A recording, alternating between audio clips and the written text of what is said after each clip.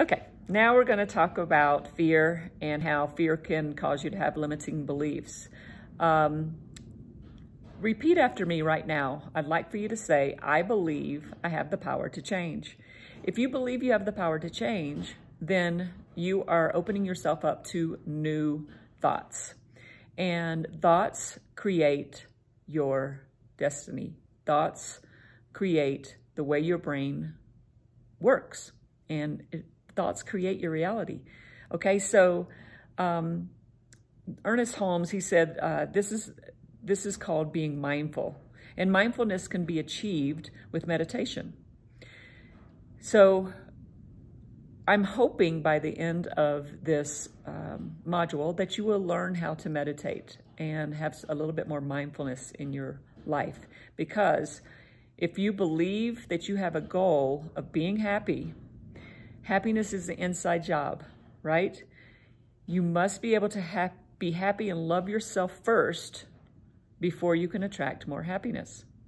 So I want you to list some dreams.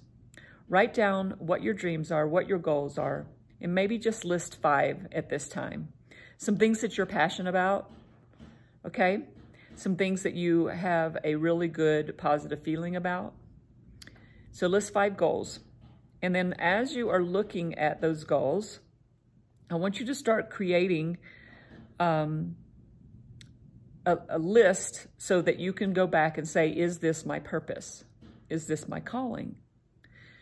So if you have a good positive feeling about, is this what I need to be doing? Is this my calling? Is this my purpose in life?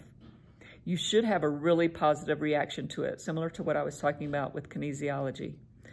Kinesiology is a form of muscle testing, and you can ask your body a question, and with those questions, your body will either be, your muscle will be weak or it'll be strong. Weak if it's negative, strong if it's positive.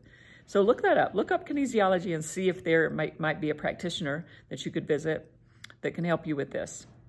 Okay, so the thing that I'd like to talk about with believing is also the winner versus loser mindset. So I want you to do this right now. I want you to list 3 times that you won something. It could be in sports, it could be a listing, and then I want you to list 3 times that you lost. Okay, when you review those, I want you to have more of a feeling of that was okay.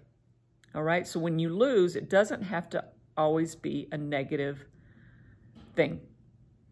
Because what happens is a lot of times people feel really bad when they make mistakes, but mistakes are for learning, right?